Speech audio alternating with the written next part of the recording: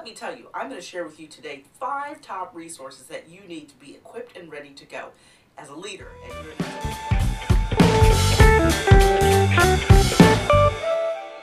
else where you've been at a meeting and you know you've run out of ink in your pen, you know you've got to have backup. But I thought I would just share with you some great tools and resources that I find to be the best ever. Not just that you want to go to the conference with a pen and paper handy, but also post-it notes and a highlighter, because you never know when you're going to be without or have a great idea that you want to dog ear in the program. Sometimes we think that we have to be running out, getting all of that. No, I am not telling you to do that. But I am telling you that there are some great tools and resources. This great little tub that I have, I'll actually include a link below. What a wonderful opportunity to have a toolkit right in your hands to be able to showcase what you have. Resources and network all inside. I actually include all of those items. I'll include a link below to a checklist that will help you stay organized at your next meeting. Why, you say? Because as a leader, you need to be ready to go. You need to be ready to highlight those actions, take next steps, make sure that you're outlining what's next and not just miss a beat. You have to step into that next role.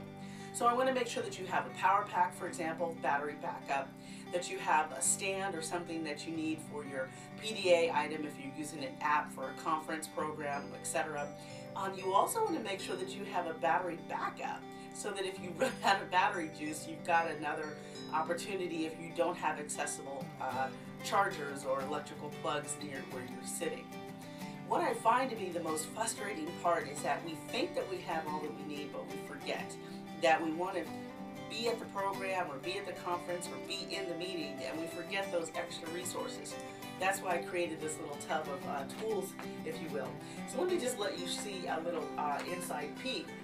Not only do I have an extra set of earbuds to make sure just in case I need to tune into something, an electrical charger kit, great little handy tool for having all of my different variation of charger items to make sure to do that. The battery backup that I mentioned, to make sure to have that as a resource. I do have a great set of portable headphones rather, so that if I need to listen to audio or to review program notes or conference ideas at the end of each session or at the end of a conference day, I can do so. And just make sure to connect all of my equipment, possibly if I have my laptop, make sure to download that information so that I can really compress it and start to compartmentalize what I've learned before I come away from the conference. What I think we forget is that we have to be organized before we get to a meeting, get there, make sure that we have those. And so I've created for women leaders and just in general for those who want to lead effectively a toolkit. It's when women connect, and it actually is a workbook that helps work through these tasks that you may need to check off and also these items that you may need to have. So I'll leave that as a link below, but drop below a comment, if you will, on what's worked for you. What are some tools that you can't do without at a conference or a meeting? Make sure that you share out, because we all want to learn from each other. What a great way to do so.